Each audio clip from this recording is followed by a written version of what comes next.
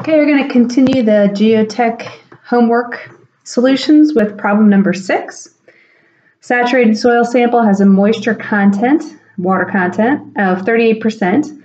The volume of the solids is 1 cubic foot. The specific gravity of solids is 2.73. We're going to complete a phase diagram worksheet and find the void ratio. Remember, that's E, porosity N, and the unit weight. We'll find that on the phase diagram.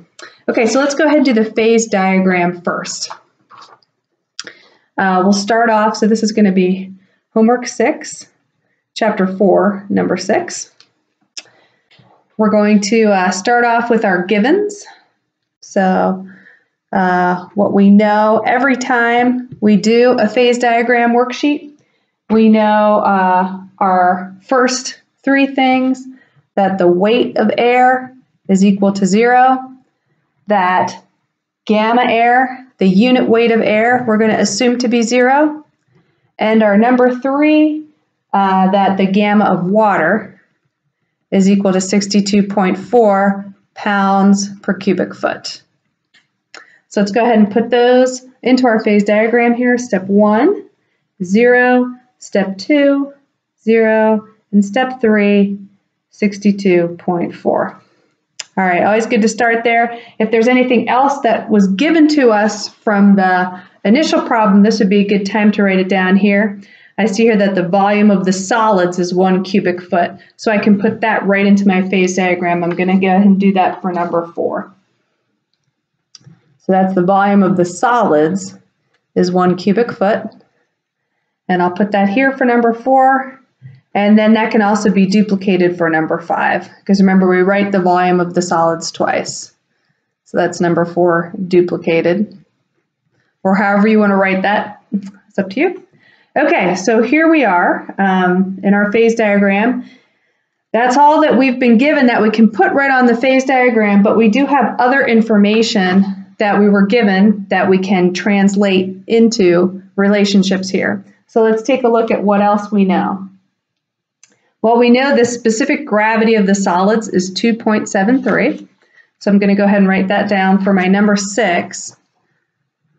That specific gravity is 2.73. And we can know from the phase relationships chart, if we go and find our specific gravity, we know it's a couple different things here. It's gamma S over gamma water. It's also the weight of the solids over the volume of the solids times gamma water, but I'm going to go ahead and use this first relationship, gamma solids over gamma water, because I always know that gamma water. So let's put that here. So it's equal to specific weight of the solids over specific weight of the water.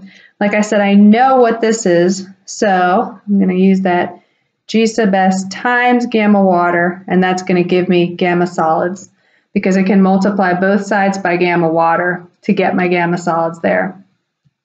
So like I said, my G sub S is 2.73. My gamma water is 62.4 pounds per cubic foot. And so multiplying those together will give me my gamma solids. So we can go ahead and do that. 62.4 times 2.73. And that's equal to 170.352. But again, for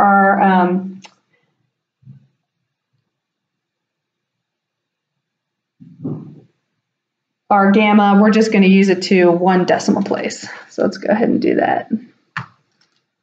170.4, oh, can just about fit it in there, pounds per cubic foot. I'll go ahead and use that abbreviation. And that will be number 6 for my gamma solids.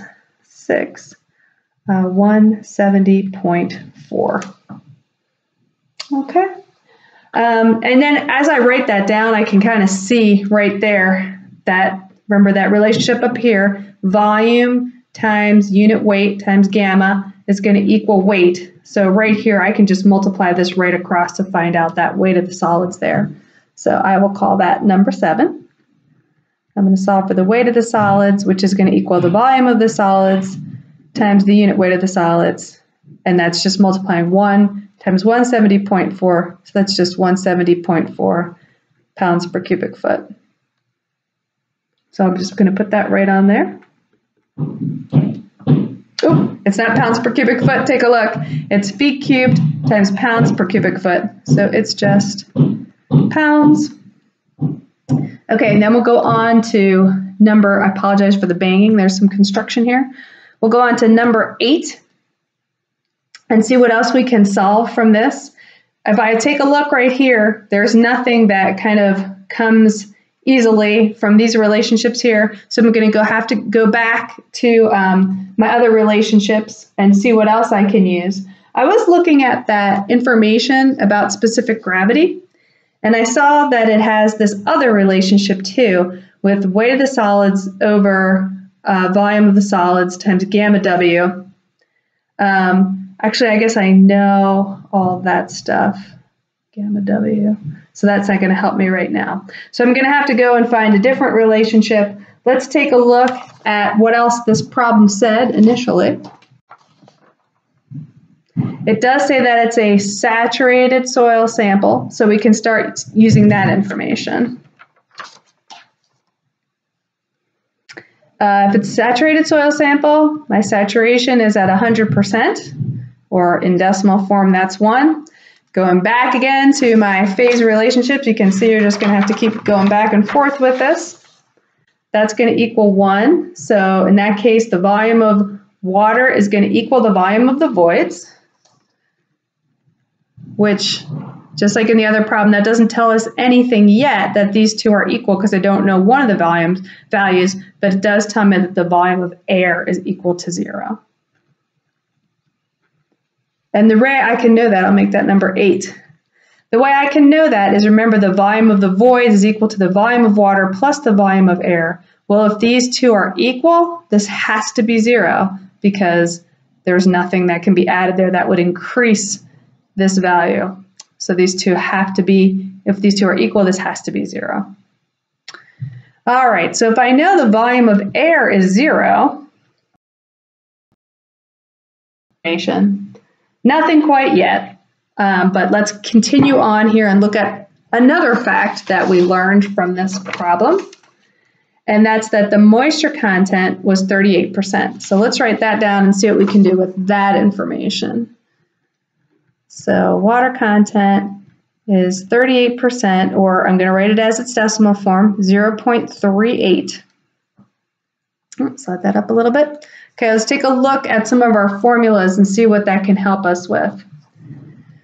So just my first formula here, the water content is this relationship between the weight of the water and the weight of the solids. And that is going to help me because I know the weight of the solids, I know the water content, and I don't know the weight of the water. So that is going to be helpful. If I have 3 relationships here and I know 2 of them, I can solve for that third. So let's go ahead and write that down and use that relationship. So it's weight of the water over weight of the solids. In this case, I know this and I know this, so I can solve for that. I'm going to multiply each side by the weight of the solids.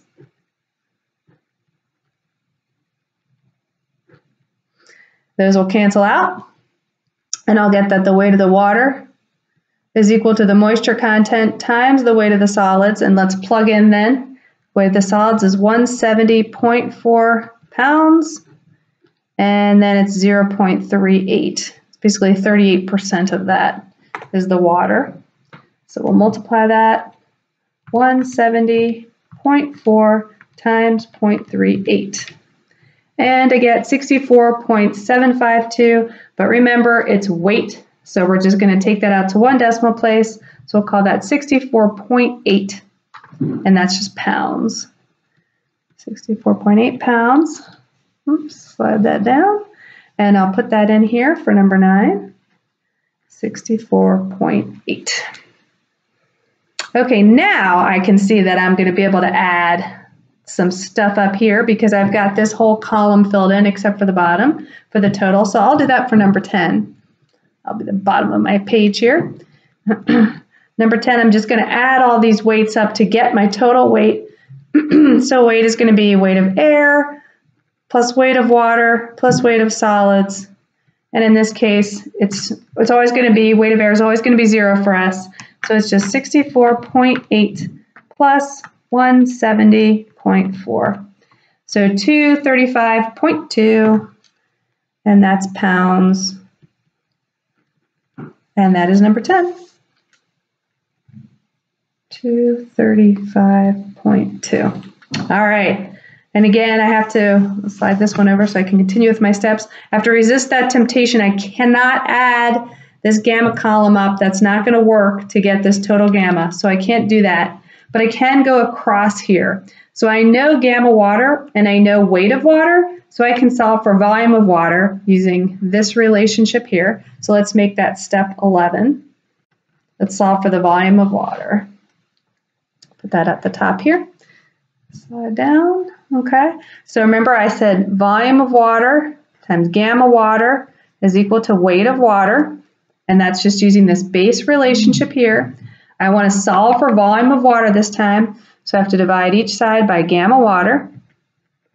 So volume of water, and those go to 1, is going to equal the weight of water over gamma water. And in this case, my values are 64.8 pounds over 62.4 pounds per cubic foot. And remember, when we have that unit that's in the denominator of the denominator, that comes up to the numerator for our answer. These two can cancel out. So I have 64.8 divided by 62.4, and that gives me this nice long number. I'm going to take it out to 2 decimal places for volume, so I'm going to use 1.04, and that's going to be my number 11, 1.04 feet cubed. And I remember back to number 8, go slide back over here, that since the saturation ratio is 100%, it's 1, the volume of water is equal to the volume of the void, so I'm going to go ahead and use that for number 12, that fact, that the volume of water equals the volume of the voids, and that's all equal to 1.04 cubic feet. So that will be my number 12 here. Let me slide this over so I can put it all on the screen. There we go. And so you can see that too. All right, 12 is 1.04. All right, now I can see that I have some columns filled in, so I'm just going to have to do some addition straight down. So let's go ahead and find the total volume here. And again, I'm just going to add straight down here, volume of air plus volume of water plus the volume of the solids. And that's some pretty easy math there. 1.04 plus 1, that's just 2.04. And that's 13. And then we can just duplicate that cubic feet. And then we'll just duplicate that for 14. Duplicate volume. It's also 2.04. Okay, so I'm just left with one blank to fill in, and that's the total unit weight, the total gamma. So that will be my 15th. And I know my total volume and I know my total weight, so I'm going to go back up to this base relationship, volume times unit weight equals weight. V gamma equals W. I'm going to solve for gamma, so I'm going to divide each side by V, by the volume. Gamma is going to equal my total weight over my total volume. In this case, my total weight is 235.2 pounds. My total volume is 2.04 cubic feet. And when I put that into my calculator, I'm going to get 235.2 divided by 2.04. Something nice and long again, but remember just one decimal place, so 115.3. And take my look at my units, it's pounds per cubic feet. And I'll put that in here, 115.3. Okay, excellent. So I filled out my whole phase diagram worksheet, but I'm not done with the problem yet. So let's take another look. So one of the things the problem did ask was it asked for a unit weight. And remember, if it doesn't specify dry unit weight, water, air, or solids, that just means total. So we do have that. The total unit weight is 115.3. But now we want to find its void ratio, porosity, them here. We'll just use this one sheet. So first thing I'm going to solve for is the void ratio. And I'll solve for that again going back to my chart here. Since I have my phase diagram filled in, I can kind of pick my relationship to use, but I'll go ahead and just use this one here, volume of the voids to volume of the solids. So VV over VS. And just look up here into my chart. Volume of the voids is 1.04 cubic feet. Volume of the solids is 1. So my void ratio is 1.04. And I should put the units there because those will cancel out. So that's dimensionless. I also wanted to find the porosity. So again, back to my relationship table here. Find a good definition for porosity. Remember, that's usually expressed in percent. So that's volume of the voids to total volume. So how much of that total volume is taken up by voids? So that's 1.04 cubic feet over the total volume this time, which is 2.04 cubic feet. And put that into your calculator. 1.04 divided by 2.04. And so that's, again, it's going to be a whole number. So you can multiply by 100 to find the percent and then just round to the whole number. So I'm going to call that 51%. And then the last thing is just that gamma, but I already had found that, but I'll just rewrite it here. The unit weight is 115.3 pounds per cubic feet. All right, so I made my phase diagram, I listed my steps, and I came up with my answers. And like I said, you might have followed a different pattern here. That's totally fine. Some things you might start with water content or something like that, but in the end, you should have the same final numbers I have here for the homework problem number 6.